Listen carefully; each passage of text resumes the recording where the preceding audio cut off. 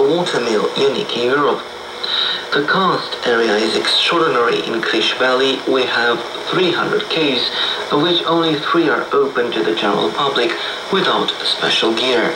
If you get to Bihor in June, you must not miss a special event, according to Adrian Johar. In Krish Valley there used to be the salt customs. In the 18th and 19th century, salt was being shipped from Romania to Hungary. We have a special circuit, a reenactment with a traditional wooden raft. The oars are also in wood, and the raft is driven by young men in traditional costumes, transporting a load of salt. There is also a customs agent, as they had in the olden times. The salt was loaded in carts at the salt mines in Pride, taken to the Huedin area, and there it was set on rafts. The rafts went to Hungary, where they sold both salt and wood, and the raft people went back by land. Each raft had to leave a bag of salt at the customs. This is a really interesting circuit, which brings loads of tourists to the area. Each June we have a weekend event dedicated to the salt customs. Over 2,000 people are involved in this activity. Paul Jakobas is the manager of an ecotourism association, and he told us about the key elements that the tourist programs available in Bihor County capitalize on.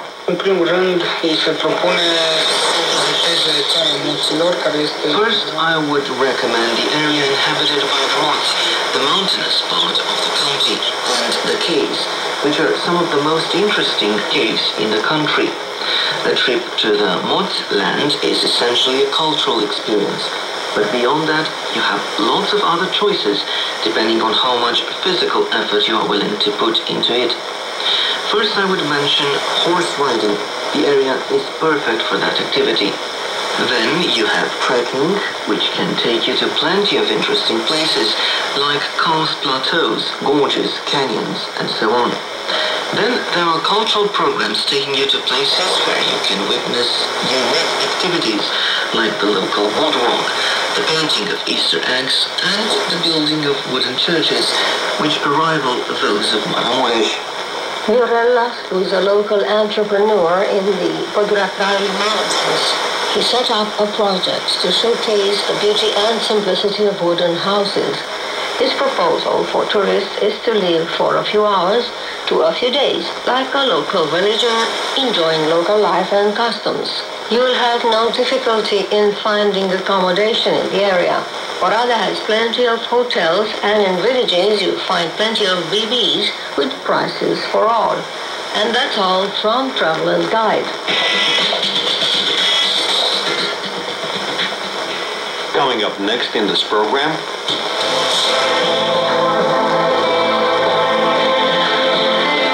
guests on Radio Romania International.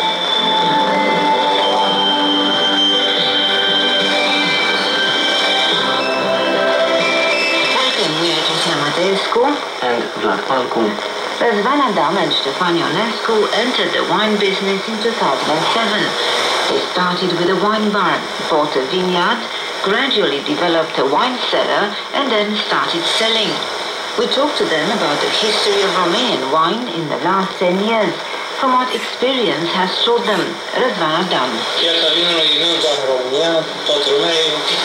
The wine market in Romania, as well as all across the world, is dropping. Sales have gone down everywhere, but in Romania, premium wine sales went up as compared to wines of lower quality. At present, the latter account for 85% of the market, while only 15% of wines on the shelf are premium, namely wines with prices of 15 euros and up. It may look like a paradox, but it is an improvement. 10 years ago, there were few to no premium wines in Romania. In 2007, Romanian wines saw a visible improvement, mostly generated by Romania's e-accession that year. Here is what Răzvan Adam told us.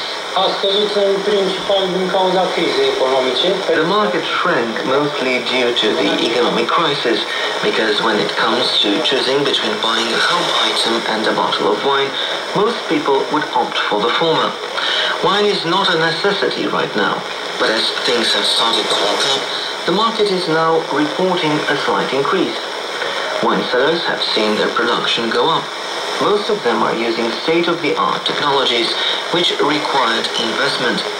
The level of absorption of EU funds is 100% in this field, unlike any other in Romania.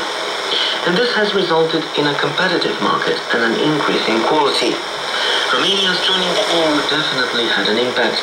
Among the many conditions the EU has imposed in the field was to revamp the entire industry. As a wine producer, you need proper documentation.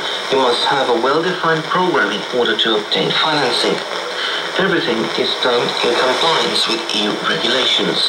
Ștefan Ionescu too believes that the EU accession of Romania has brought benefits to the Romanian winemaking industry.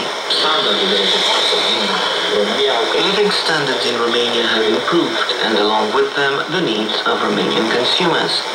They started appreciating the high-quality wine as compared to the other wines in the market.